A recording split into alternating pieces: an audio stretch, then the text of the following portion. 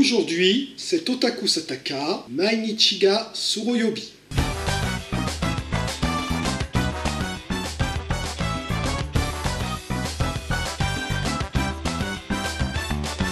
Minasan konnichiwa, perfetti Guillaume des.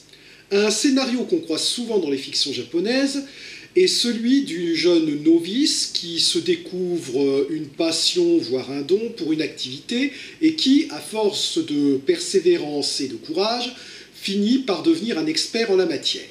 Une formule qui a le double avantage d'à la fois enseigner aux jeunes spectateurs les vertus du courage et de la persévérance, tout en leur donnant envie de se mettre à l'activité en question, certains épisodes constituant de véritables tutoriaux. Et ce qu'il y a de bien avec cette formule, c'est qu'on peut l'appliquer à tout un tas de sujets différents. On peut l'appliquer à un sport, on peut l'appliquer à un jeu, on peut l'appliquer à la cuisine, et on peut même l'appliquer aux machines à sous. Non, je ne plaisante pas, il existe réellement une trilogie de films sur ce sujet. Mainichi ga suroyobi, adapté du manga de Miki Kuwagi, avec Nao Nagasawa dans le rôle principal. D'ailleurs, afin de vous épargner d'éventuels faux espoirs, je préfère vous prévenir tout de suite.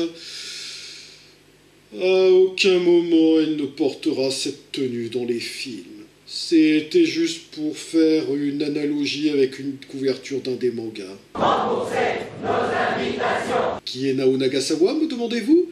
Eh bien, c'est très simple. Révélée par la série Hurricaneer, qui est un de mes sentai préférés, elle cumule les fonctions d'actrice, de mannequin et de chanteuse. C'est d'ailleurs elle qui chante la chanson du générique de fin. Et elle est très célèbre au Japon, aussi bien pour sa carrière que pour sa curieuse capacité à attirer l'appui sur les lieux de tournage. Je ne déconne pas, elle a réellement cette réputation, au point que c'est devenu un running gag dans les making-of de ses vidéos. Nao Nagasawa a-t-elle touché le jackpot en acceptant de jouer dans ses films?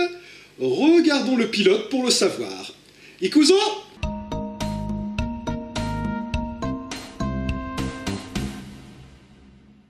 Le film débute sur notre héroïne, Moe Agesawa, qui est journaliste pour le magazine de mode Loon Loon, en train d'interviewer Kurara, un mannequin aussi célèbre que narcissique. Et si vous trouvez que Kurara a une tête à claque, premièrement, Moe est de votre avis, et deuxièmement, attendez de la voir dans le deuxième film, ce sera pire. Malheureusement pour Moe, son attitude finit par poser des problèmes à sa supérieure, qui la transfère dans la rédaction d'un autre magazine, Pachitsuro Chokoryaku Magazine, qui est une référence évidente à un vrai magazine, Pachitsuro Koryaku Magazine. Ça, il y a eu du brainstorming chez les scénaristes au moment de trouver le nom.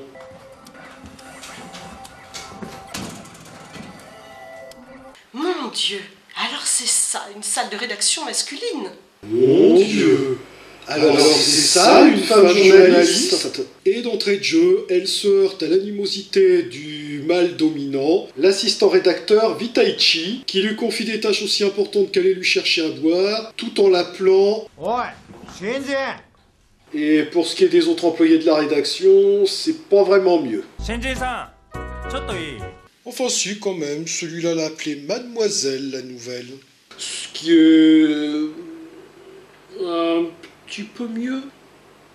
Moe tente donc de gagner leur respect en acceptant une mission qui consiste à collecter des données sur un nouveau jeu de machine à sous.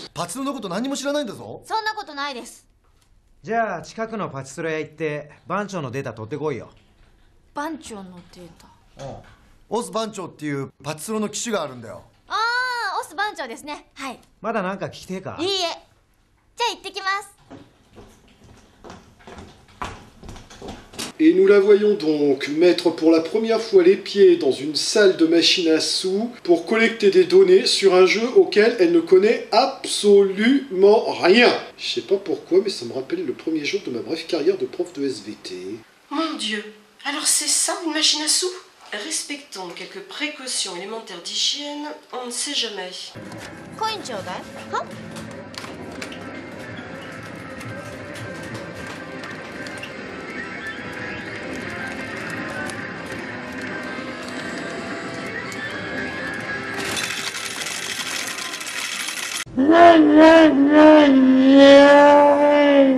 Et comme on s'en serait douté au vu de son expérience et de ses compétences en la matière, les notes qu'elle récolte peuvent se résumer en une phrase.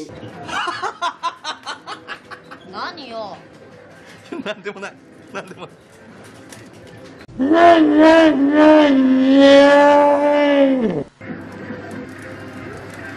んたスロマガの人？そう。あなたたちみたいに遊びで打ってるわけじゃないの。それじゃ失礼するわね。変な女。Ben, si ça peut te consoler, tu leur auras fait une première impression absolument inoubliable. Et ça vaut aussi pour tes collègues d'ailleurs. こんなんデータって言わねえんだよ、バカ野郎。 Et donc, pour résumer sa situation, Moe a été plus ou moins viré d'un poste très important pour être transféré dans une rédaction où personne ne la respecte, pour un magazine traitant d'un sujet auquel elle ne connaît absolument rien et où sa première tentative de faire ses preuves n'aura prouvé que son incompétence. Enfin bon, faut voir le bon côté des choses, Moe. Au moins, à ce stade-là, il peut plus rien t'arriver de pire.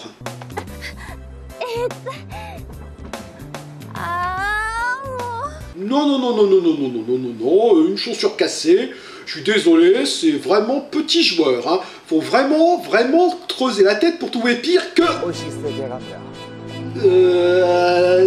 oui, je reconnais le petit ami que tu surprends avec une autre femme, effectivement, là, on peut vraiment plus faire pire, là. Enfin, si, il manque encore le cancer incurable et le viol par une pieuvre. On est au Japon, c'est du domaine du possible. Ah oui, vous vous demandez certainement pourquoi je ne vous avais pas encore parlé de son petit ami. Bah, c'est tout simplement qu'il apparaît que dans 2 scènes, dont celle qu'on vient de voir, et qu'on le revoit plus après leur rupture. En fait, ils ont mis ce personnage-là uniquement histoire d'en rajouter une couche dans les malheurs de Moe. 36e sous-sol. Cordes, pistolets, lame de rasoir, barbiturique. Moe tente bien de supplier son ancienne patronne de la reprendre avant que sa dépression nerveuse ne soit définitive, mais celle-ci ne peut le faire que si Moe obtient des résultats dans son poste actuel. Pas de problème, elle retourne à la salle de jeu, y retrouve Pinch, un joueur professionnel définitivement brouillé avec son coiffeur qu'elle avait croisé lors de sa précédente visite, et lui demande s'il ne pourrait pas lui prêter ses notes sur le jeu afin qu'elle les présente à la rédaction du journal en prétendant que c'est elle qui les a collectées. Et contre toute attente, ce type qu'elle a fréquenté pendant moins de 5 minutes durant lesquelles elle l'a royalement snobé, accepte de l'emmener chez lui. Mais non, pour récupérer ses notes, banane.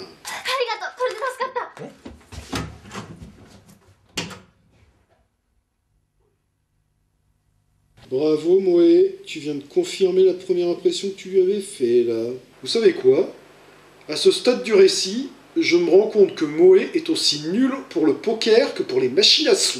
Parce que je n'avais encore jamais vu un bluff aussi voué à l'échec que celui-là. Sérieusement, mettez-vous à la place de Vitaichi. Une de vos employées est une parfaite andouille, qui ne connaît absolument rien aux machines à sous, au point que la seule fois où vous lui aviez demandé de collecter des données sur le sujet, elle vous avait ramené des notes totalement inutilisables, à part peut-être dans la rubrique humour du magazine, et même pas 2 jours après, elle débarque avec des notes dignes d'un professionnel. Combien de temps vous faudrait-il avant de découvrir le poteau rose et de voir rouge?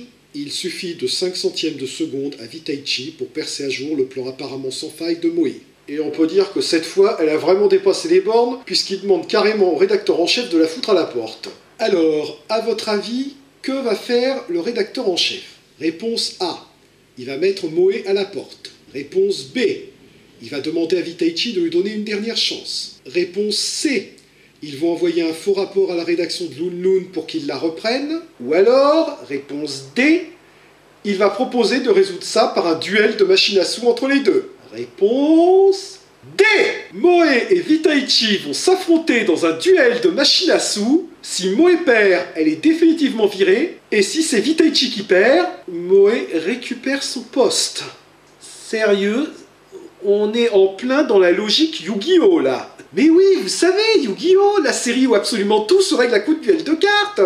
Les OPA hostiles, les projets de conquête du monde, la recherche des anciens objets égyptiens, tout. Et ben là, c'est pareil, tous les problèmes se résolvent à coup de duel de machines à sous. C'est bien simple, à ce stade, je m'attends presque à ce que dans la scène suivante, Moe découvre une ancienne machine à sous, joue avec, obtiennent un jackpot et se retrouvent aussitôt possédés par l'esprit de Nefertiti. Moe va donc devoir s'entraîner en vue de ce duel. Et elle va le faire auprès de Pinch, qui était d'ailleurs autrefois un ami de Vitaichi. J'insiste sur le « autrefois ». D'ailleurs, pour la petite histoire, les deux acteurs sont tous les deux membres d'un duo comique japonais appelé les 360 degrés Monkeys. Oui, désolé, je ne sais pas comment on dit 360 degrés en anglais. Ainsi qu'auprès d'une autre habituée des salles de jeu, Sayaka, une fashion victime perpétuellement hilare, au point d'ailleurs que je la soupçonne de se shooter au poison du Joker, et de Mana, une employée de salle au regard de coquard dépressif. Je m'étonne tout de même de la rapidité avec laquelle ces trois-là sont passés sans transition de à Moe, notre meilleure copine. Mais passons. L'entraînement va donc consister à écouter les sages conseils que lui prodigue Pinch, à beaucoup étudier, notamment en lisant les articles des magazines pour lesquels elle travaille, et même à se muscler les doigts. Bon, faut quand même avouer que dans le making-of, c'est beaucoup moins spectaculaire. Sans parler de cet autre angle de vue, où on voit parfaitement qu'elle fait juste des pompes normales. Mais vous voulez que je vous dise la meilleure? C'est que tout ça est présenté sous la forme d'un montage avec une musique à la Rocky. Je ne plaisante pas!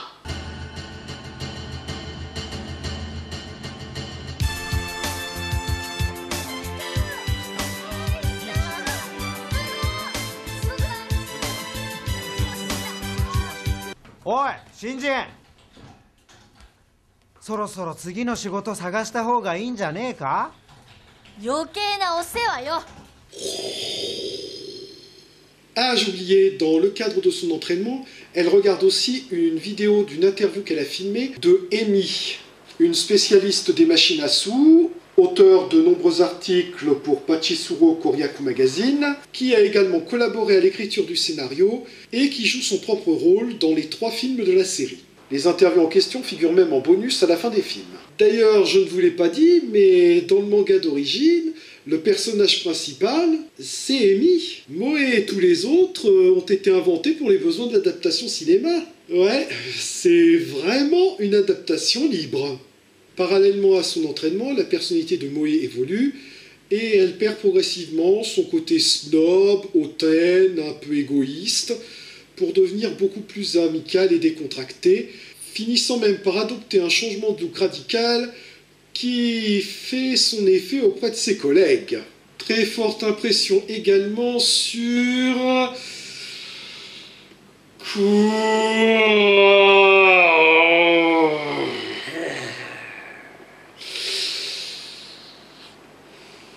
Reste calme, tu auras largement l'occasion de t'énerver quand tu attaqueras le 2e film.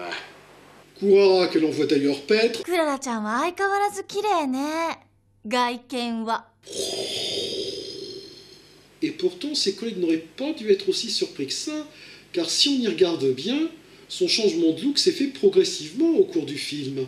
Et arrive enfin le jour du duel tant attendu. Je veux un combat propre, pas de coup en dessous de la ceinture, etc., etc., etc. C'est l'heure du duel.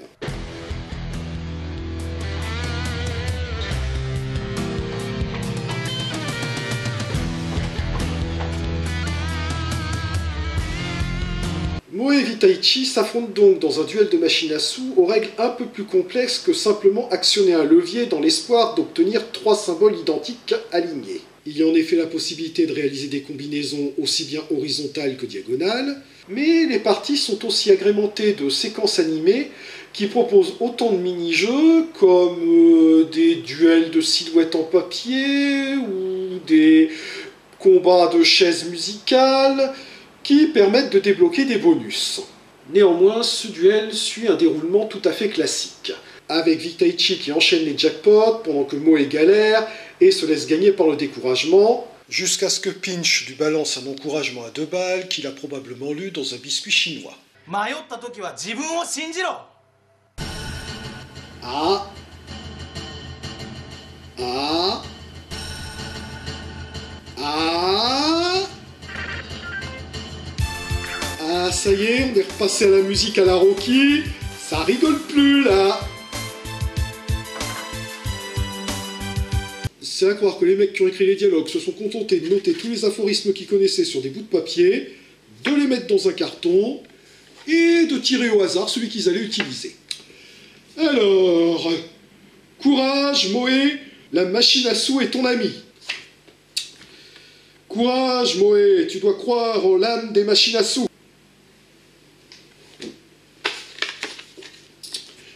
Les chaussettes de l'archiduchesse sont-elles... Putain, Michel, t'es chiant! Je t'ai dit d'arrêter avec tes blagues, on fait du cliché sérieux ici! D'ailleurs, pour en revenir aux aphorismes, Pinch aurait tout aussi bien pu lui dire « Rien ne sert de courir, il faut partir à point », étant donné que Vitaichi est tellement sûr de sa confortable avance qu'il est en train de nous faire un remake du lièvre et de la tortue. Ce qui permet à Moé de revenir au score, et surtout de prendre réellement plaisir à jouer. Le duel se termine donc par la victoire de Moé, et Vitaichi prend sa défaite avec fair play. 私ね好きになっちゃった。そんな突然告られても俺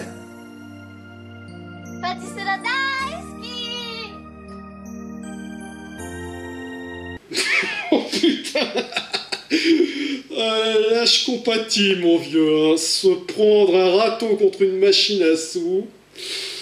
Même moi qui en ai pris assez pour ouvrir une boutique d'articles de jardinage, ça n'a jamais été à ce point-là.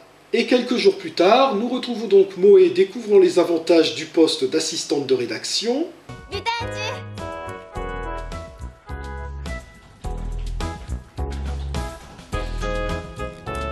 Nanda. お茶。ほら早く。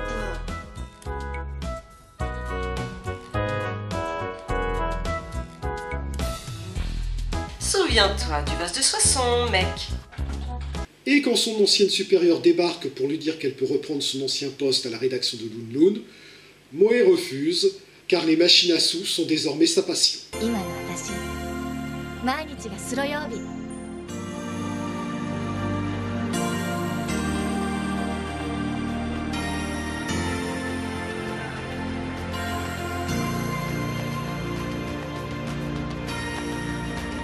Mainichi ga suroyobi n'est donc pas aussi what the fuck qu'on aurait pu s'y attendre au vu de son sujet de départ, mais suit malgré tout un scénario assez classique, avec une héroïne qui est obligée de renoncer à une existence dorée pour se retrouver face à une situation qu'elle ne maîtrise absolument pas, et qui va l'obliger à suivre une formation à la matière, le tout se terminant par un duel où, mise en difficulté au départ, elle prend finalement confiance en elle et finit par remporter la victoire.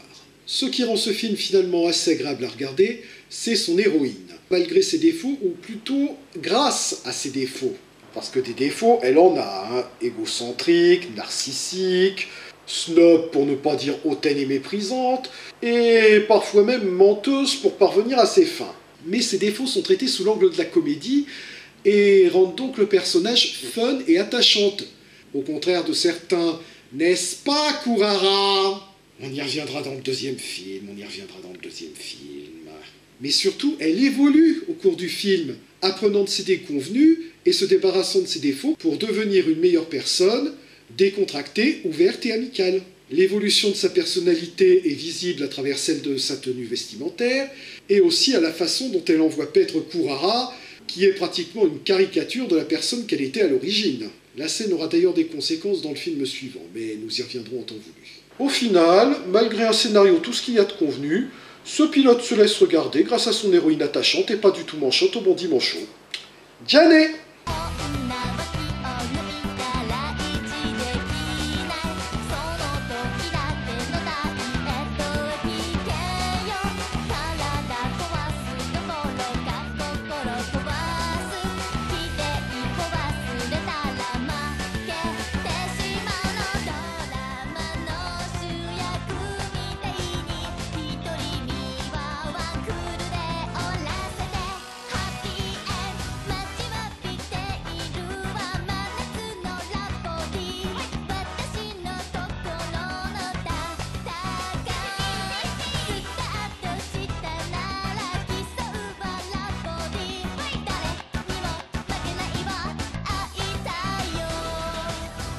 C'est Nao qui chantait là. Et le premier qui dit qu'il a compris pourquoi il pleut sur les lieux de tournage est un goujat.